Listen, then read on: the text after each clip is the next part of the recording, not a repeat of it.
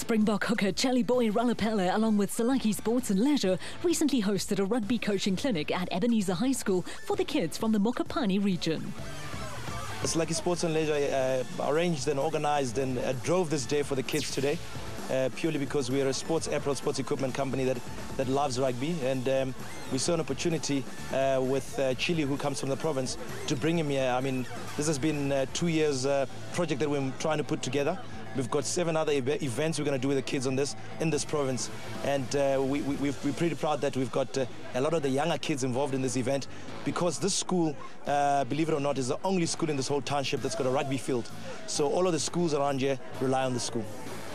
Today it's just Chili to come and motivate the kids and have a bit of a run around a rugby clinic, but the motivation was a key part for the kids, to tell them that I come from humble beginnings like you guys, and to obviously show them that it can be achieved through whatever, but no matter what color or creed you are, what background you come from, it doesn't really matter. So that's the initial plan of the day, but the important part now is for the kids to get a warm-up with him, get a feel of the ball with him, to run around with him, and just see him do things, and maybe that will rub onto them.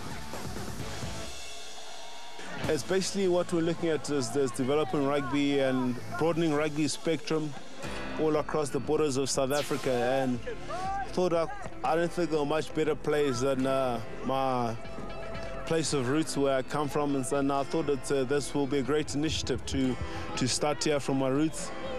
And I mean, it's great. It's been great today. It's been really a spectacular day. I mean, the welcoming was overwhelming and very humbling. And I mean, I still believe there's so much talent out here. It's a matter of just nursing it and just giving them the right tools that they need to further up their talent or their sport. Being a role model for these kids, it's important that we get many more role models taking part in such initiatives, such clinics and stuff, in order to inspire, and also it's for them to be able to see that yes, here's a guy from also humbling beginnings and from similar humbling beginnings as us that made it, and why can't we also make so it gives them that extra drive that they need, that hope that they need in order for them to succeed. Basically what we start off with is just basic handling, and just gave them 1 or 2 agility workout, and looking at working out their tackling technique, and also your clean-out techniques, because those, I believe, are the most important things on the rugby field. That if you can't tackle, you can't play rugby. If you can't pass, you can't play rugby. And if you're not agile enough to move around, you're also going to have a long day, or you're going to have a long working day in the office. So it's important that we get these basic elements into place, and for them to understand why we're trying to achieve this thing is also important.